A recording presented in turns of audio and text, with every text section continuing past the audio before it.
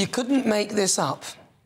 Asylum seekers have been stopped at airports in the UK trying to go back to the country that they are apparently fleeing in order to see their relatives at Christmas. Now, I thought this was a joke when I first heard it, but no, sadly, this isn't some made-up narrative. It comes from Border Force Chief Phil Douglas, who was talking about how the Border Force carry out their outbound checks during Christmas time, and he just happened to mention that this was going on. Have a listen.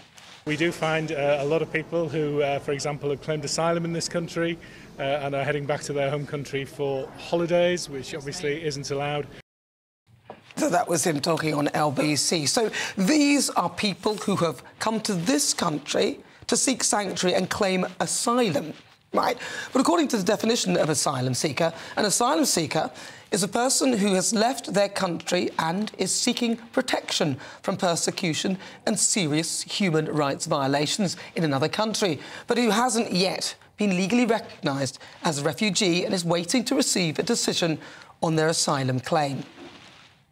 So if they're claiming asylum according to the definition, how come, if they are genuine and truly fleeing persecution from their country, why are they trying to get back there on a plane for Christmas? It's hilarious. They're obviously not scared of flying, which begs the question as to why they didn't just take a plane in the first instance to get to the UK. Why come via a small boat and pay over the odds to take a trip via an overpriced, dangerous dinghy when a flight would be so much cheaper and considerably safer? Why indeed? Could it be something to do with the hotels, iPad, cash in hand, food and shelter? Look, I'm not saying that genuine asylum seekers shouldn't be helped, but the problem with all of this is that it makes things worse for genuine asylum seekers and creates a feeling of anger amongst British taxpayers like myself, working hard to make ends meet, while many disingenuous so-called asylum seekers save the money that they're given by the British taxpayer to pay for a flight to go back to the country that they're supposedly fleeing persecution from. I mean, it makes a mockery of the UK. They must be laughing at us. It's actually hilarious.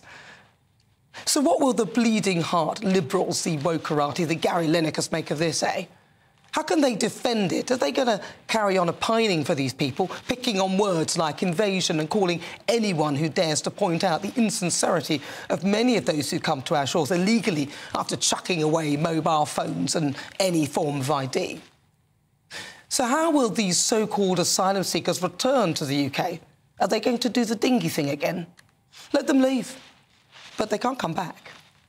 But the dinghy is just a drop in the ocean, pardon the pun. Don't get me started on our over-generous legal migration rules. Rishi Sunak is also making a mess of that, softening his stance on income required to come here. The target he set will now be incremental, so the full requirement will be applied in 2025, a date when he may have already left office, as the likelihood of a general election before then is high, as is the likelihood of him losing.